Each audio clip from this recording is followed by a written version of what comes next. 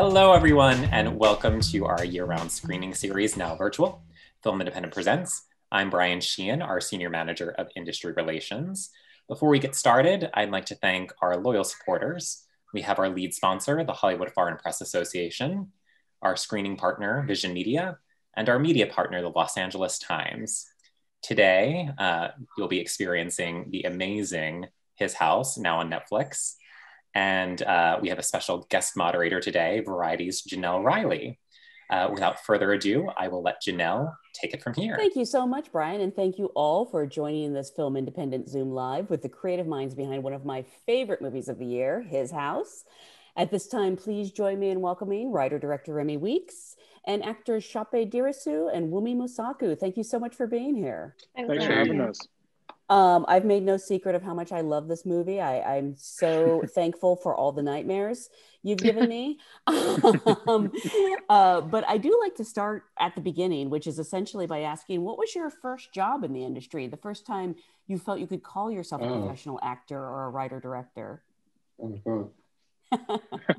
My mind flashed back to being the star in the Nativity play before you said the word professional. No, so I was like, yeah, that was my first ever performance. Who did you play?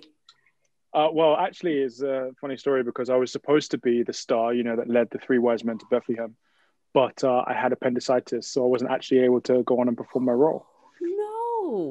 Yeah, but I did all the rehearsals and stuff. I felt a part of the project, but I wasn't actually seen in it.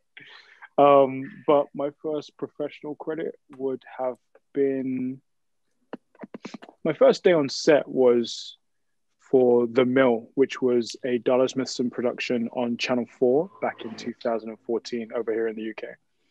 Oh, wow. Wunmi, for you? My first job out of drama school was the Great Theatre of the World at the Arcola Theatre, and I was directed by actually one of my teachers at drama school, Bill Gaskell. So I don't know if that was kind of a cheat because he already knew me and I didn't have to audition. And then, so I would say that was my first one professionally, yeah. And Remi, actually, I did a play when I was 9, Wind in the Willows. I wouldn't say I was a child actor, but I did 2 weeks at Manchester Palace Theatre when I was 9, and that was the best time ever. Who did you play? I played a boy rabbit because I was too tall for the girls' costumes, and I played a duck. And my line was, "Who puts the lid back on your toothpaste?" to Ratty. Wow, good memory. Remi, what about for you? It was probably a music video I did during uni. I was probably like 20. It was like a UK rapper called Shiesty. I think you have to be of my generation in London to know who she is. But I did this music video which wasn't the best, but I did it. And what was the track? It was called New Style. You wouldn't remember right now. No. Everyone look up. Oh, please don't. Please don't. Actually, I want to remind everyone watching at home, if you have a question, we'll get to the Q&A section a little bit later, but there should be a Q&A button in the bottom of the screen. Feel free to submit questions there for the artists. But I do want to start at the beginning with Remi. This is a genuinely terrifying movie, but it's also uses real life horrors to tell its story. How did this idea develop, and what made you want to tell this story through the genre of a thriller or suspense? So the concept actually didn't start with me. I was part of a directing duo called Tell No One, and the offices that we went to for work, we were signed to a production company. They shared office space with 2 producers, feature film producers. And so every time I went to work, I'd always see them, and we always talk about my one-day dream of making a feature film. And they said that they had this project they were developing. They wanted to make a horror film based on the immigrant experience, but the writers that we're working with at the moment, it wasn't quite connecting. And so they asked me to pitch them my take. And so I went away and I came back to them with, I guess, my version of the story, which is, I guess, a very intimate psychological story about two people trying to, I guess, survive after surviving and moving forward with their life. And I understand you're the son of immigrants. Did you draw on any of their experiences or talk to them about the film? So, well, my family's from St. Lucia, Sierra Leone and Wales. So I actually have family from multiple different places. But it wasn't really just them. It was more growing up, and I think I'm from a very multicultural part of London, and we're always talking about how to assimilate, or whether we even should assimilate. And I really wanted to tell that story of how, I guess, how much of yourself you're willing to let go to move on in a culture that could be quite, I guess, at best indifferent, at worst quite corrosive in terms of letting others in. Mm-hmm. And for the actors, how did the script find its way to you? And what were sort of your reactions upon reading it? I don't know if you got to read it all up front, or, sometimes with these situations, you're only given a log line and maybe a page. But what were sort of your initial reactions? Wunmi? Sure. I just fell in love with the script. It just made so much sense to me that it would be done as a horror. And it was like, of course it is, because your heart's pounding and you feel you feel a percentage of the terror immigrants feel as they embark upon this journey, this horrific and it's just so dangerous. And it's, the lucky people who arrive safely, they're still so traumatized, and they still have so many scars and wounds gaping, I guess, metaphorically. And so it just made sense to me. And I don't know, I would always say to Remi, is the Apeth, is the beast, is the haunted house, is actually even real? Because I read that script not really knowing if it was. And it was just so clever. It was just so clever to me, because yes, it is a horror film. And, Remi would always say, no, it is real. And you have to perform like it is real. But you could take the actual embodied Apeth and out, and it still completely works. Completely. So yeah, I read it, and I kind of got 2/3 of the way through, and I had to I literally threw the script down. I was like to my husband, no, let me go back. I was just like, I have to go back and read, knowing this about the big twist in the middle. I knowing that about them, I had to go back, and I was like, wow, every line read completely differently, knowing that. And it was just, I just thought it was genius. So when I got the script and I had to audition for it, I was just like, please give me the job. Please. Ṣọpé, for you? Yeah, for me, I suppose I became aware of the project slightly differently. I mean, what would happen normally is that we'd be sent scripts by our representation, and we read them, and whether or not we connect with them. But I wasn't sent this script for a really long time. I had all of my friends, they'd be like, oh, have you read the script for? Are you going in for this? I was like, no, I'm not.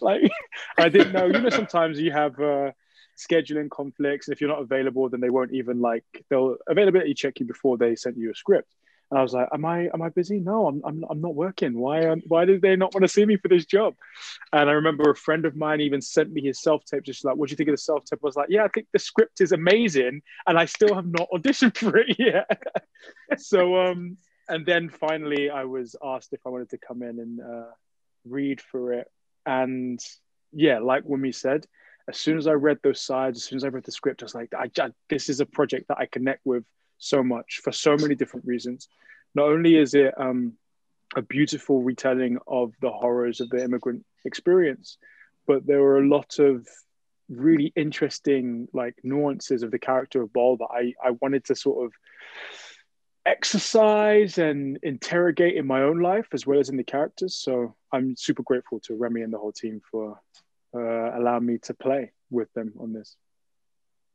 Remi, I'm so impressed that when Wunmi asked you, you know, is the beast real? You instantly were like, yeah, because a lot of directors would say, I don't know. What do you think? I love that you were decisive about it. Yeah, I mean, I feel like when you're making a story scary, you have to believe it's real. Whereas I don't think the audience goes along with you, and I think that's the same for any kind of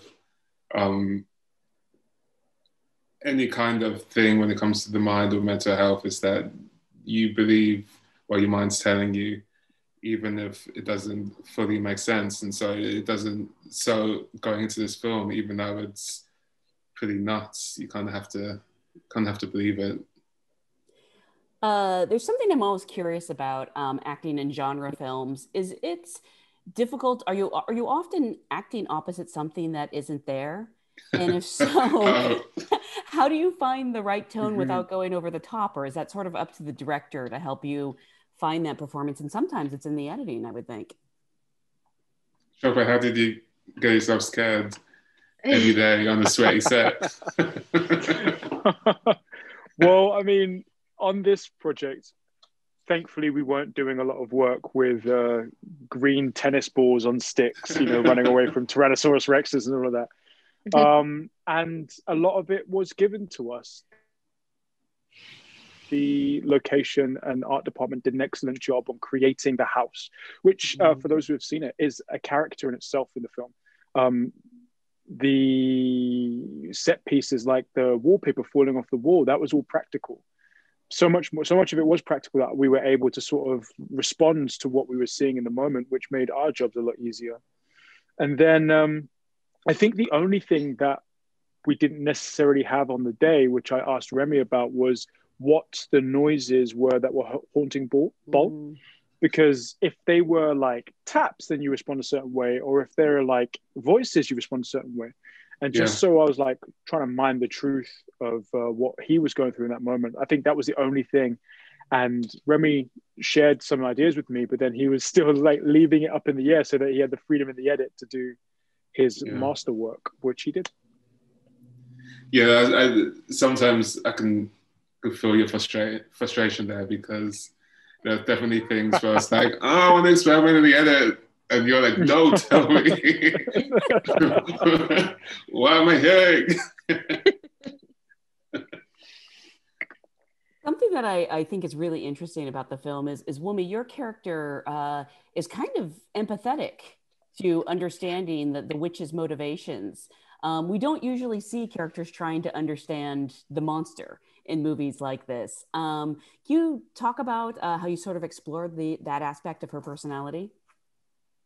I think it's I feel like they're quite opposite, right? He wants to assimilate. She wants to go home. He's terrified of and running away from the apeth, and she's kind of coming to it. So it feels like a kind of yin and yang energy that they have. And you know, I don't know if anyone believes in ghosts or anything, or I'm terrified of anything like that. But I try not to believe in it myself. But if I have a moment of like, I don't know, I feel something or something, I'm like, okay, you may be there, but I just don't want to interact with you. So I still have that kind of interaction with my fear. Like I'm like, I acknowledge you, but I don't want to go any further. So there was something about that I understood. I thought she was really brave to do that.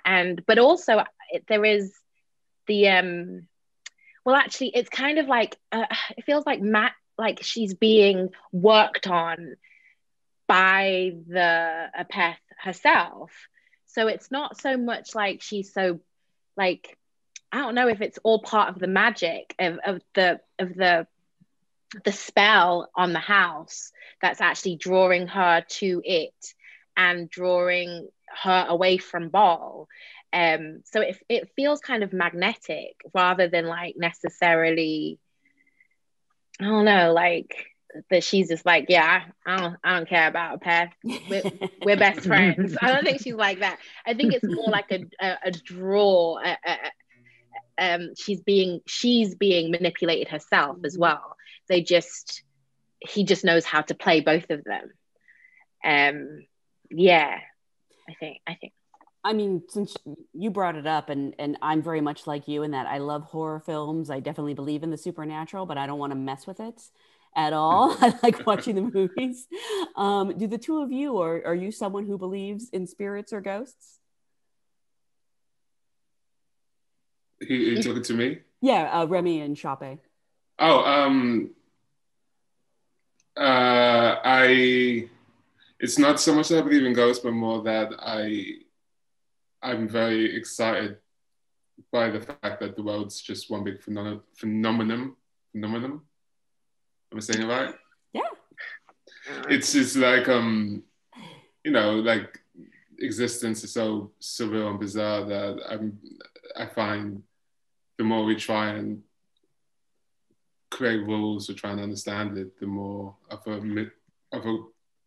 big mystery it all is. And I find that, I guess, sometimes terrifying, sometimes exciting and thrilling. And I think that's something I like to kind of do in my work, is kind of open up reality and remind us that it's all strange and weird and a miracle and beautiful and scary and all of those things. Anything is possible. Yeah, 100%. Ṣọpé, for you? I can't help but have this like dormant fear or expectation or awareness or sensitivity to its possibility. I think both Wunmi and I come from very religious backgrounds. And I don't think if you're going to really engage with those, you can just accept the goodness of it. There is an antithesis to all of that. Now, whether that's like demons and demonology, demonic stuff, or if it manifests itself in malevolent spirits, I'm not sure. It's different for everyone. But I think one thing that human beings are excellent at doing is telling themselves stories and coming up with reasons why things happen and explaining phenomena. Throughout history, we've done it through our fiction or through our religious beliefs. And I think that life is a bit more interesting when you don't dismiss those stories or you allow them to percolate, than if you just are really rational and scientific about everything. And if there's no proof, that it doesn't exist. Like, what if, it's a bit more fun that way. Yeah, I was going to use that exact word, fun, which is sort of twisted, but it is fun. You're shooting largely in the actual house, the titular character in many ways. Did that provide some sort of unique challenges? It feels very claustrophobic watching it. I don't know if that's what it was like shooting it. Well, we actually had two houses. We had the outside on the estate, and then we had the inside. So everything on the inside is on a sound studio. Is that right? A sound studio? So as claustrophobic as it still wasn't a big space, and it was to size. We could take out walls, right? I can't remember now, but did we take out walls? We did, didn't we? And oh yeah, ceilings. We did. And ceilings and yeah. Wow, that's so creative. What did end up being the most challenging part of making the film, either from an emotional standpoint, a scene you had to do, or something technical? I would say technically, we're in it quite a lot. It was quite a relentless shoot for all three of us. And I don't think before my career, that ever worked on anything where I didn't really get any rest days or a couple of days off a week. Like, we were there every single day between the Ṣọpé, you keep saying this. You had one day off. I had 3. Okay, but you worked way harder than I did on the days that you were there, so it balances out. Yeah, I think technically, just that was an interesting thing to navigate whilst we were going, and also emotionally, it's really, really tiring to go through those really high emotions. So I think technically, it was a feat that we achieved. Yeah. I would say, like, for me, the scene I was most terrified was the drowning scene in the sea. First of all, I'd never been on a lot with a tank. So I thought we were going to be doing it in the sea. So I was really scared.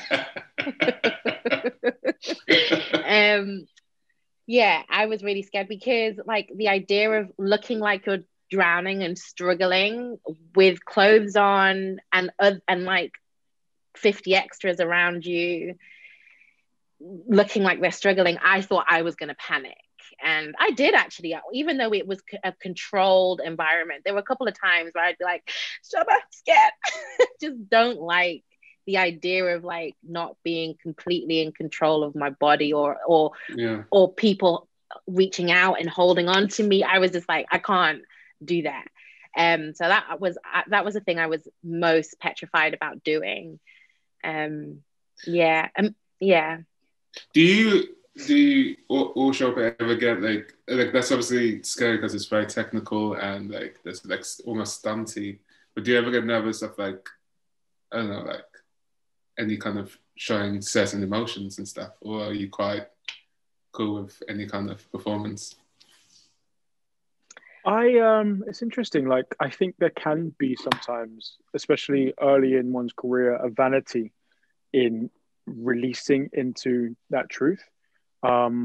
Like, oh, I don't like the way I cry, so I'm going to sort of skirt and avoid that a little bit.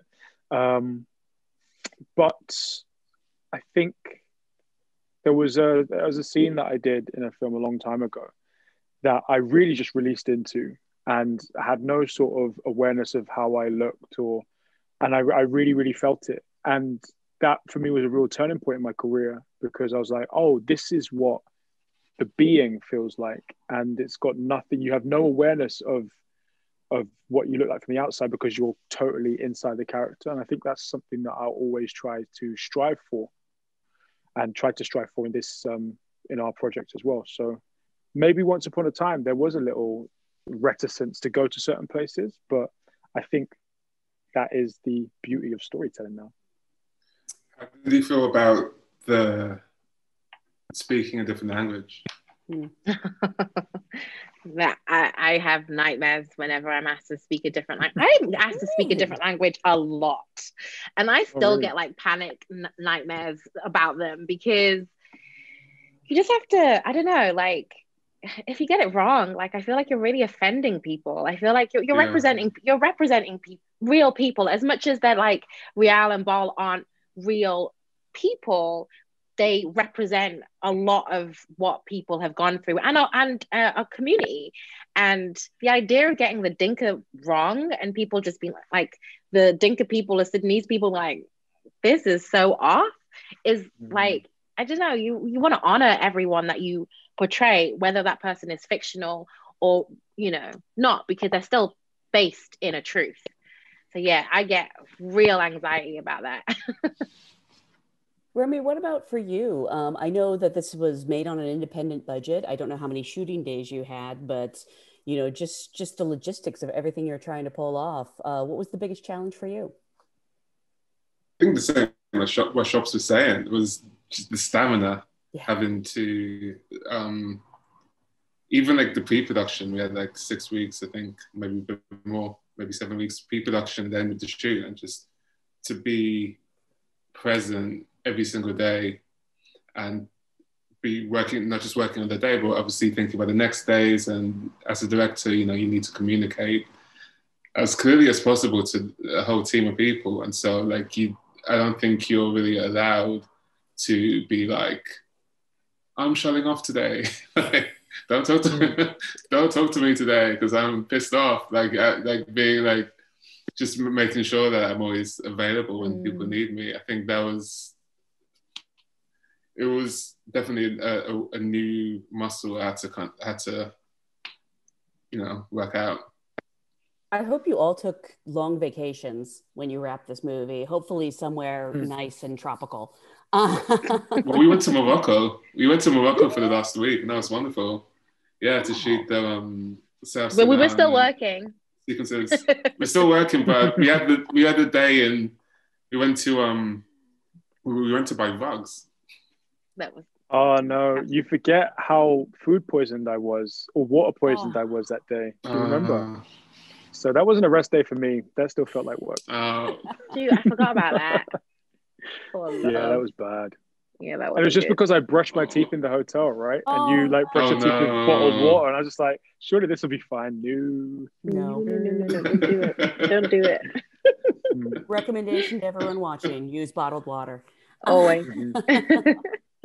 I want to take some questions from the audience because we have a lot of really good ones. We have a question from Matt Brown. Horror is a genre where anything goes, but this story deals with some very serious, tragic real-life situations. Was there any line you felt you couldn't cross in telling this story? I mean, those lines we couldn't. I didn't feel like we should be able to cross. I wasn't interested in making a point of any of real life violence or gore or atrocities. I wasn't interested in putting a spotlight on that. The horror for me had to be psychological, it had to be emotional, and it had to be honest as well. When we were developing writing, it was based on so much research on real people's experiences, not just traveling to the UK, but living in the UK and having to live under similar conditions as the characters in the films, and how being stuck in a house and being not able to work and not able to really move on in the community can be really re-traumatizing for people, and using that as the basis of the fear and the pain, and not, veering into, I guess, maybe just shock for shock's sake. I think that's really important to me. We have another question from Zachary Kennedy. I want you to know he loves the film, but also was curious about the process of working with Rock Banos on the score. I love the piece we hear as Wunmi is attacking the Apeth, and would love to hear about the approach to music in the film. Yeah, Roque Banos is a composer from Spain, and we talked very early on about wanting to take traditional Western horror score, but then mixing it with traditional East African score, and seeing what happens when you clash them together. And so he worked with African composers and musicians to record different sounds, and then because he's a musician himself, he recorded some stuff, and then we recorded some live instruments in I've forgotten the name of the studio where the Beatles was at. Abbey Road. Abbey Road, yeah. Wow. That's the best time of my life, going there. And we recorded there, and it was really fun watching him experiment and seeing what kind of new sounds we could create from like mixing different cultures together. Ṣọpé and Wunmi, I always think it must be so interesting to work on a movie, and then when you see it in its final form with the music, with all the special effects in place. Where did you first see the completed film, and what was sort of your reaction? I was sent a screener of it to watch just a couple of days before we went out to see it at Sundance, just so I knew what I was getting myself into.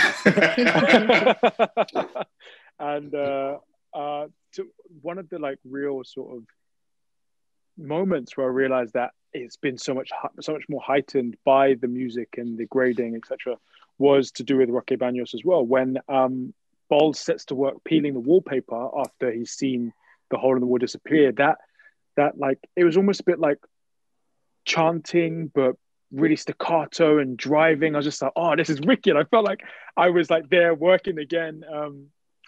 And I could feel almost like adrenaline that was running through Bol in that moment, in that soundtrack. And I definitely think Rocky Banyos has done an incredible job.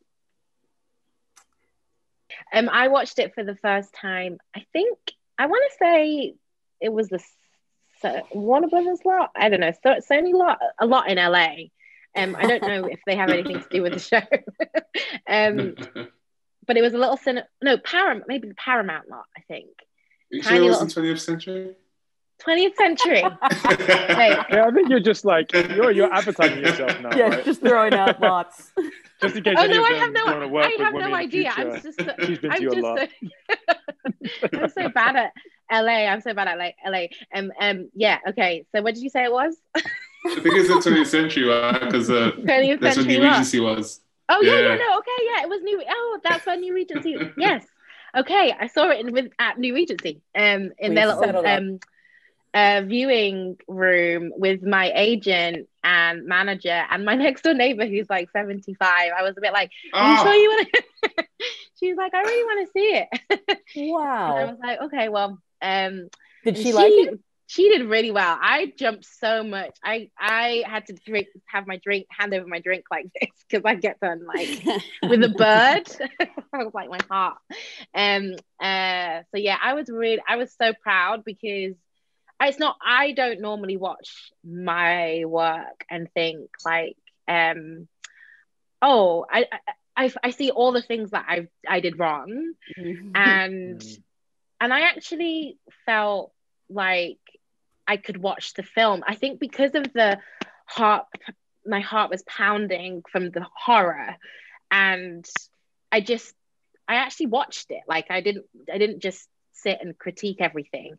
And that's really rare for me. And I don't really know. I'm not saying like, oh, I smashed it. I'm not saying that at all. I'm just saying like, I really was like, my heart was pounding the whole way through. And so I was able to forget about judging myself because I was just like, the whole way through, which is just rare. I actually walked out of that thinking, I can't believe I actually watched that rather than critiqued it, Was it easier to film than watch? Oh yeah. I'm not a horror fan. And like the idea of like, but I always thought horror was just like blood, guts, and like people running after each other in a mask or whatever.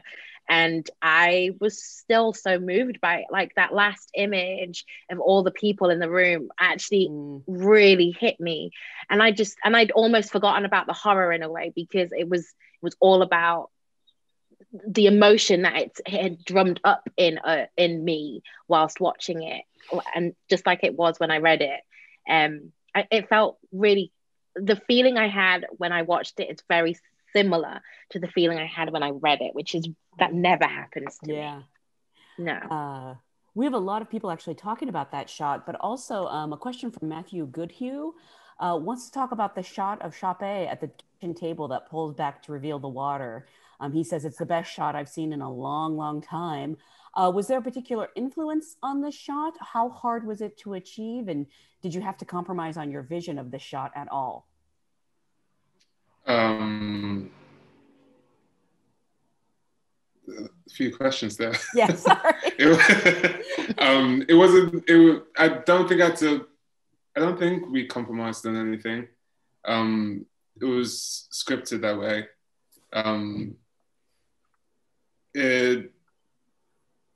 I always like, there was always meant to be a transition from kitchen to a dream sequence, and I'm always the kind of person who is like, how do we do this but without all the bells and whistles and the fireworks? How do we make something feel really organic and unflashy? And I like the idea of just a gentle reveal as you push back and you think you're in one place and actually you're in another place. And I really enjoyed the idea of Ṣọpé showing us his character just by him eating dinner. Because it felt really, just a really fascinating image. I found it really cool. So yeah, I think Did that answer the question? Yeah, the other part was it influenced by anything or? You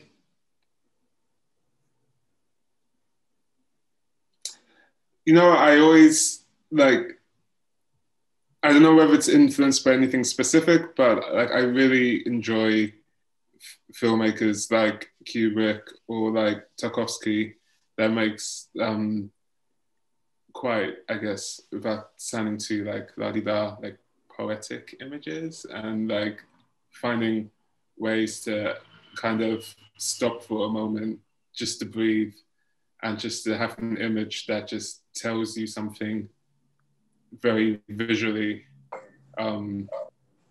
just and then before going back into, I guess, the more actiony moments. So Ṣọpé, they were just saying such horrible things about you, so I'm glad they always do. I'm only here because I'm contractually obliged. If it was up to them, they'd do it without me. We actually have a question from, it's an anonymous attendee. You sort of asked the first part, you sort of already answered the first part of this question, which was when you sat down to write it, did you have the social aspect of the film in mind and look for a genre to place it in? But the other part of the question is, do you think using art to illustrate is more powerful than preaching it? Oh. Yeah. I think stories have a way of cutting through the noise.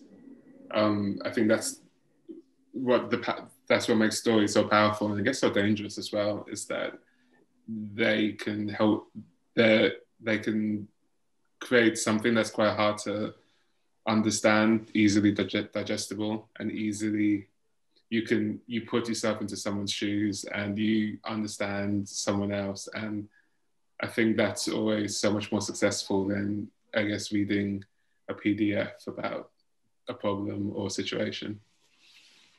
Sorry. I was just going to say, like, it's a mini experience, you know? It is not the experience, but rather than telling someone about something that happened or asking someone to go to the effort of reading it, if you can present something to them, and especially in a cinematic way that helps you to feel it through the music, through what you're seeing and what the characters that you're sharing time with are going through, I think it just allows people to access in a way that you're able to switch off if you're being preached to. You're being invited in to share something as opposed to like sat down and made to listen to something or made to read something that you don't know about. I think that fantasy and horror especially are incredible ways of dealing with real world issues and real world horrors in a way that doesn't feel like you're watching the news.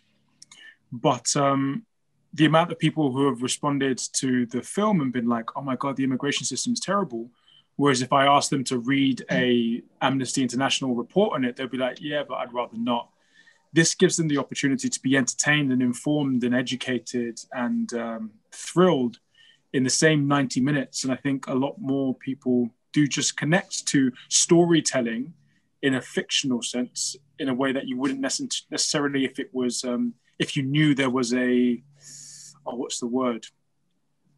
cause behind it. This isn't a film that's been made by Amnesty, but it shares a lot of information that Amnesty would want to disseminate to the world. So this is not an Amnesty ad, by the way. I promise I'm not being paid.